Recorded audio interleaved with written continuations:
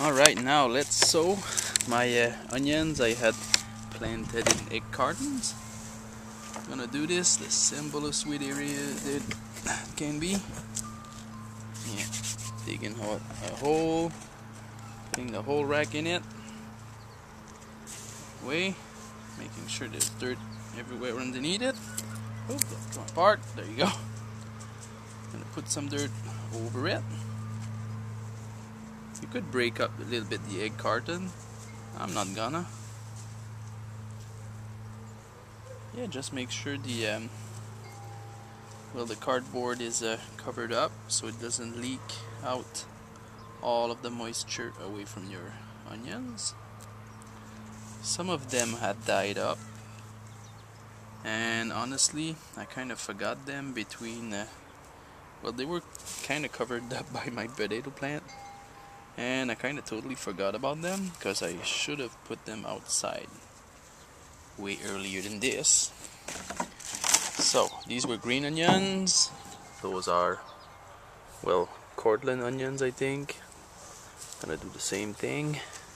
Dig a little trench, put the whole thing in like that. There you go. Yep. Hopefully, a little thing. I haven't sown anything in here yet. What's that? A rock. Here you go, rock. Because I'm probably gonna be planting some herbs in here, because they're gonna be close to the house and everything, and I'll be able to access them quickly. Alright, that's about it for my onions.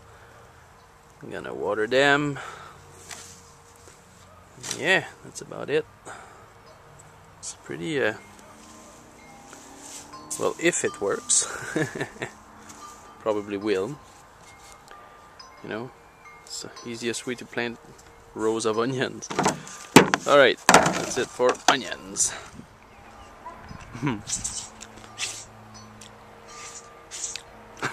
The dog is sneezing. Alright, look what I got out. My greenhouse.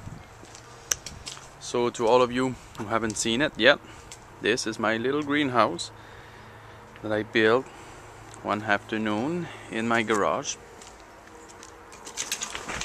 Yeah, all made from reclaimed wood. The only thing I paid for was the plastic, which is just like, you know, a vapor barrier you put on houses, and I guess the screws, because we do get a lot of wind, and nails would probably have come out. Alright, so I took, well, first of all, and some of my seedlings or sprouts, not sprouts, but my young plants, and yeah, I'm gonna leave that alone. Approximately one of each. I'm gonna see what lives and what dies. I also brought my lettuce because they were taking a lot of room in the house. My squash, because it wasn't getting that much big in the house, and my potato plant just for the fun. Yeah, not sure if there's potatoes underneath this. Probably not, because it's still a little bit early. Yeah, finally the greenhouse is out. Oh, now I'm gonna close it up for the night, and we'll see what happens tomorrow morning, I guess. Maybe. There you go. Alright. Look at this big dandelion. I am going to use it in a salad for supper. I can't really like...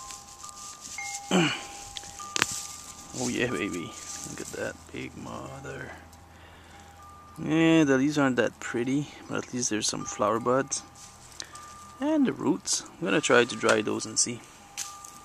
Oh yeah, another a tip here. If you have some, you know, unwanted plant. Let me see. Yeah, I took it out, so I can't really find it, and can't find it there anywhere. Here, I had planted like first year I was here some some Chinese, not Japanese, not let's go Japanese, not wood, I think. Anyway, it's like a one of the most, one of the worst like introduced plants ever.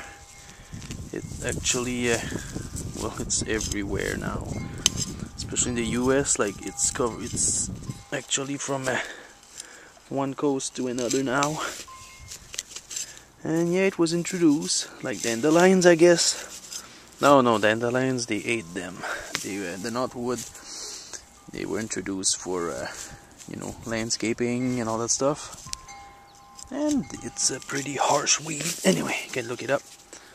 And what I'm gonna do, because it's the only way I found to kill a persistent weed, like it was there, I think.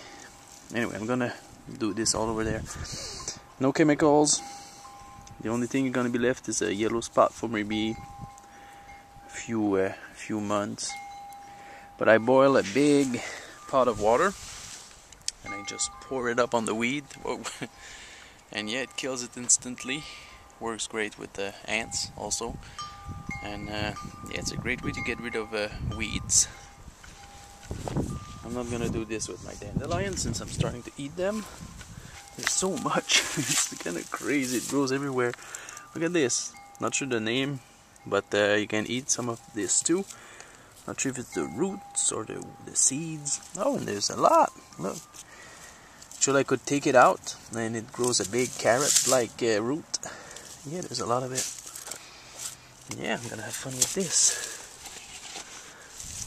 I'm still waiting for some other plants, but yeah, I can't find any of the other ones I want. I'll find them eventually.